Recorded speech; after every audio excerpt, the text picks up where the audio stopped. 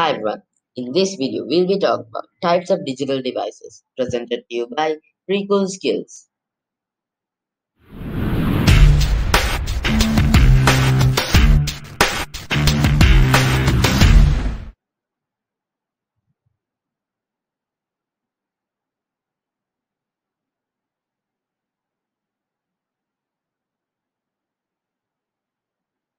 We'll start with personal computers or PCs, commonly used in homes and offices. One type of a PC is a desktop. Desktops have more space for components and provide the option to upgrade, which is basically adding extra components. Another type of a PC is laptops. Laptops have keyboards, a screen, a trackpad, and a rechargeable battery. This makes them portable, meaning easy to carry or move. And our last example for PC is single board computers. They are affordable computers used in education, embedded computing, and physical computing projects. Our next type of digital device is mobile phones. A mobile phone uses a SIM card to connect to a mobile phone network. One type of a mobile phone is specialist phones.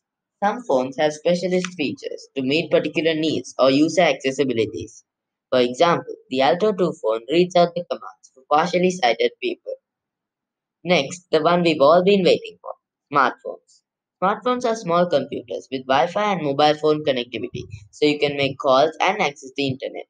Smartphones also have cameras, media players, and game consoles.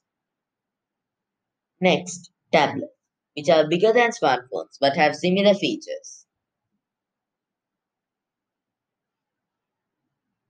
Cameras and camcorders. Digital cameras and camcorders use light sensors to capture images formed by light passing through the device's lens. Traditionally, cameras are used to capture still images and camcorders used to capture moving images. The quality of the image captured depends on the quality of the lens, the image processor, and the resolution. A good lens allows light to travel through it without introducing any defects. It also allows the user to choose how much light can travel through it.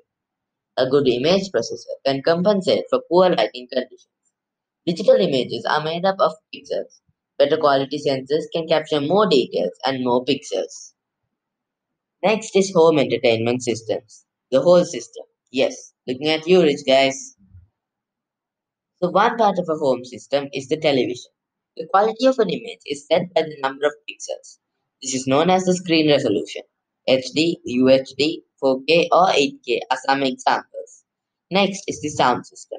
Sound system can produce loud rich sounds using high quality speakers or amplifiers.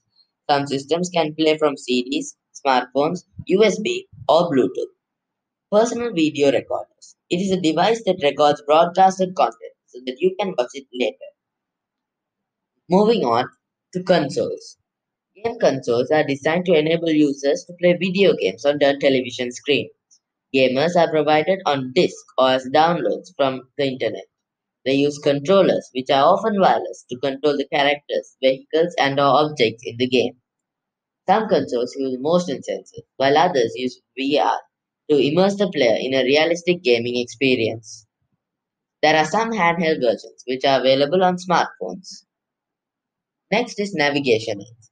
This helps calculate the best route between two or more locations. They are commonly used in cars, delivery vans, and ships. It uses GPS info from satellite, so it does not need any internet. Watch out for the next video where we'll be explaining the features of a digital device. Get the quiz and the presentation at precoolskillz.com. Hope you enjoyed. If you found value in this video, don't forget to subscribe. It's free and you can always change your mind.